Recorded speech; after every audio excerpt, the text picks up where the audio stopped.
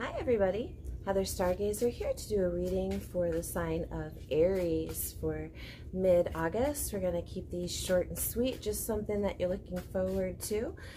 Thank you for remembering to hit the like and subscribe buttons. Ooh, we got the Knave of Pentacles. You guys are working hard and slow towards something very valuable. Oh, and the sun is coming out absolutely beautiful. All will be revealed and all is gorgeous. There's some karmic imbalance. There's some sort of, this is what we're working towards, right? Four of Pentacles in the reverse, letting go of something. Maybe through our work, we realize that there's something that we need to adjust, something that we, that is revealed that we would like to share with others. Whatever it is that we're sharing with others is being celebrated, but it might be causing something off balance, in that action. So we need to take a look at that. Let's get some clarifiers. Again, the Prince of Discs, the Knight of Discs twice. There might be, if this isn't you, there might be someone younger, air sign, or sorry, earth sign, but I said air sign. Let's see what these are. Five of Wands, struggle, and the Hierophant. That's 2 5s, right? There's a celebration that maybe, and then the Six of Cups on the bottom. Yeah, this has to do with your friendships. This has to do with people that you've known for a long time. And maybe there's something that you're working on. It's been a struggle for you. Slow and steady wins the race, right? Especially with this Knight of Pentacles energy. There's a lot of movement very slowly and deliberately forward and in a direction, right? And it might be a struggle for you to get there, but there's people around you, people who love you, people who care about you, right?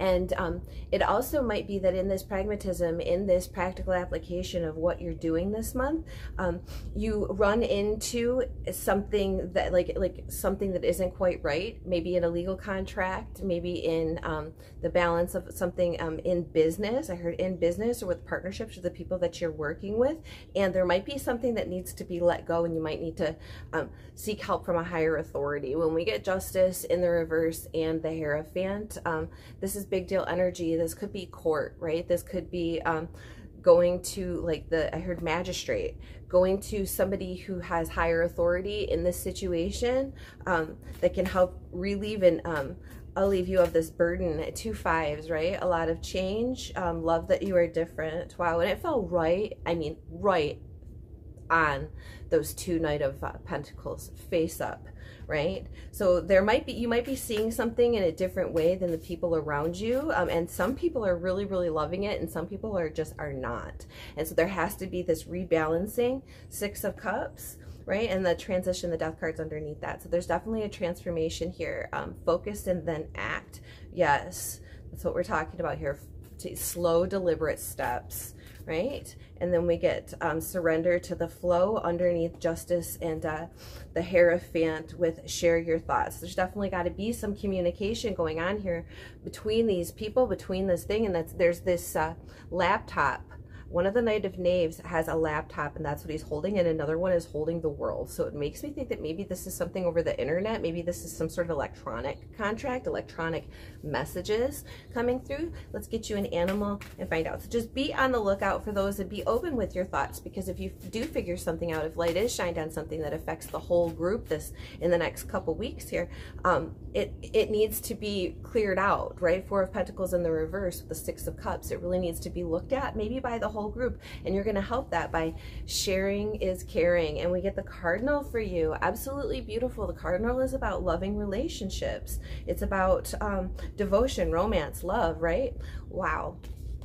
Love is on its way to you. With its bold red plumage, the Cardinal carries messages of romance and encourages you to confidently declare your desires.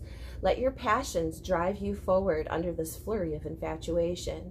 Cardinals are a sign of loyalty and devotion, mating for life once they've found their partner. When a cardinal crosses your path, be on the lookout for anybody that appears in your life around that time. Along with their partnership, family is of utmost importance to cardinals, and they often create close bonds with their young.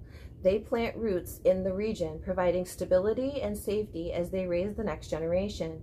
Cardinal could be a sign that you are ready to settle down and start your own family or deepen a relationship with your existing family. Cardinals are also signs from loved ones who have passed, a signal of assurance that you are being supported from the other side. You are deeply loved. Awesome.